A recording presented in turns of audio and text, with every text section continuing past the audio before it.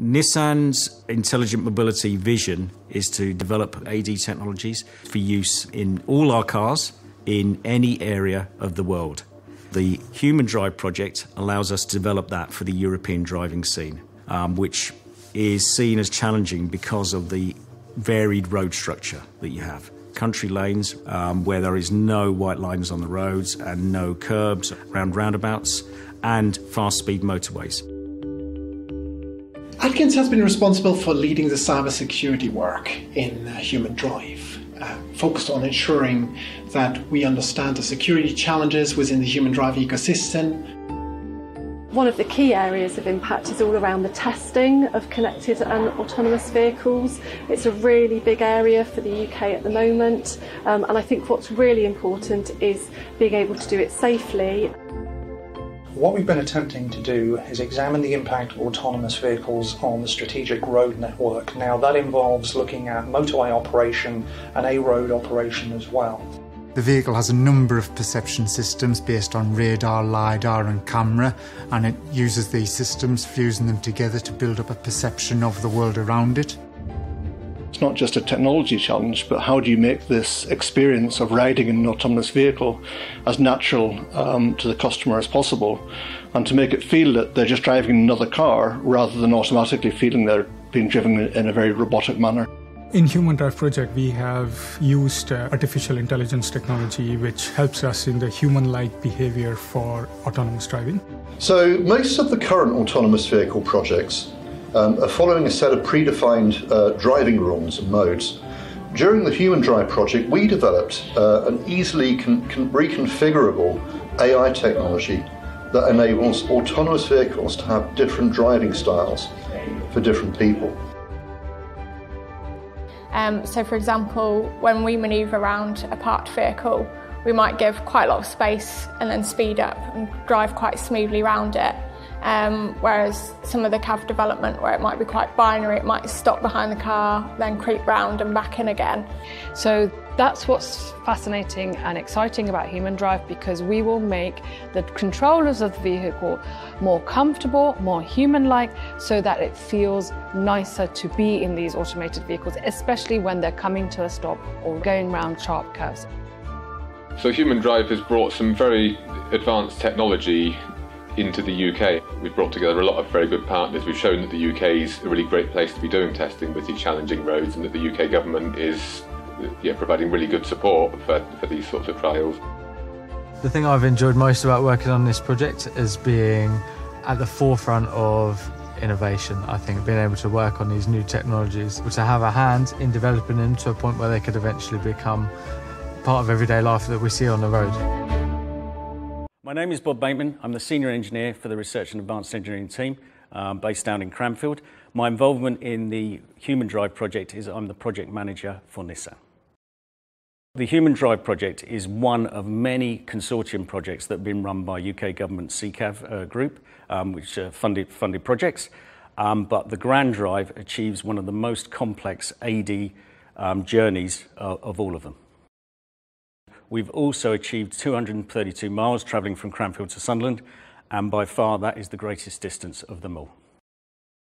The Grand Drive and the HumanDrive project has allowed us to show how we can drive with AD technologies in the European driving scene.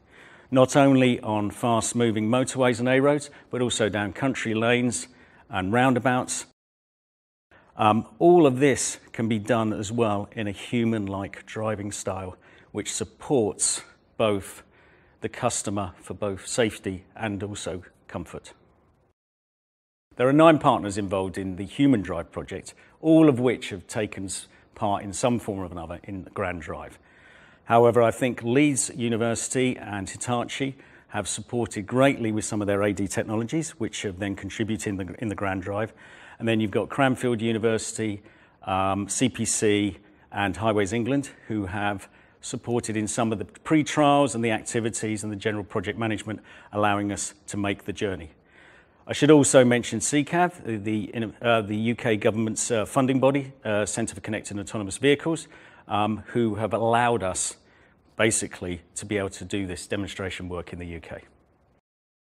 If I'm honest, I'm very proud at the moment because the team has worked very hard over the last 2 years to deliver this project, and they've delivered it so well with the technologies, and it's really good to demonstrate it on this 232-mile journey from the sites from Cranfield to NM UK.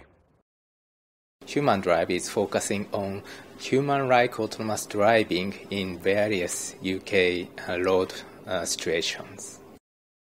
Grand Drive is more than 200 miles long journey, and through this project we are developing many functions for various road environment.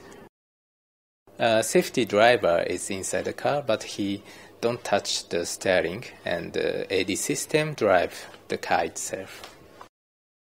In the Grand Drive journey, I'm going to be an operator. So I'm going to be actually looking at one screen, but a lot of windows. And each of the window will tell me a particular thing the vehicle is understanding. For example, what the vehicle sees around, like there are lots of lanes, but a lot of other cars, whether they are merging or not. So I'm just observing, and if there is something, then I need to notify our pilot. We are going to combine not only the country road driving, but also motorway driving. And then again, there will be country road driving when we reach the destination, which is NM UK.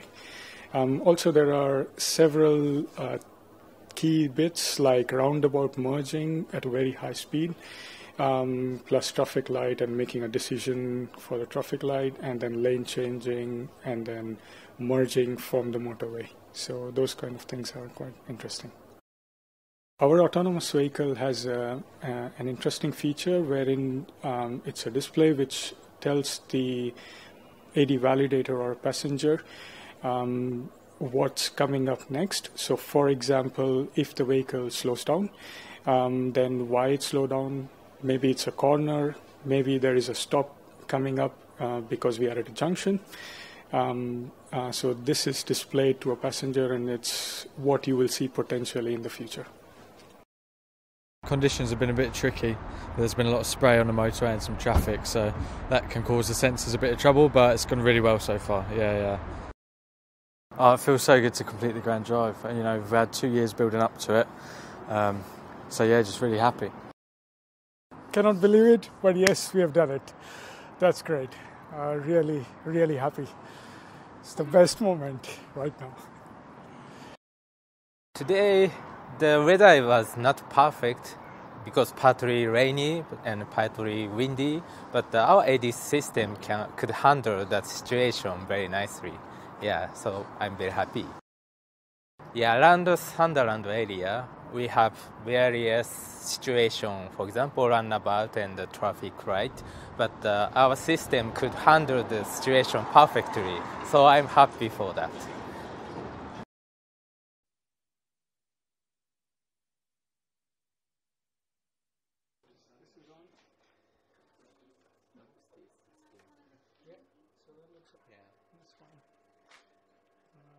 Is firing as well. Okay.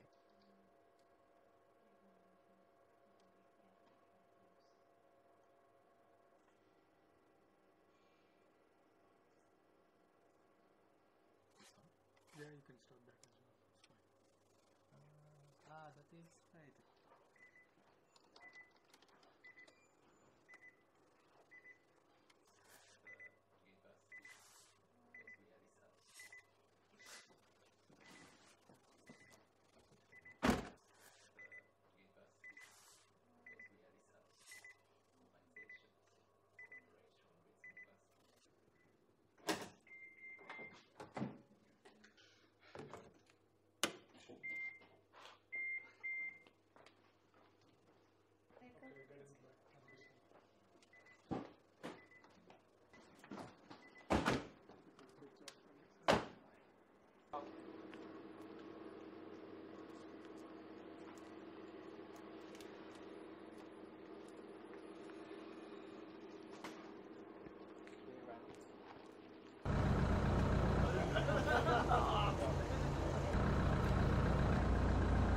Is it black? Yeah. Yep, we are ready to go.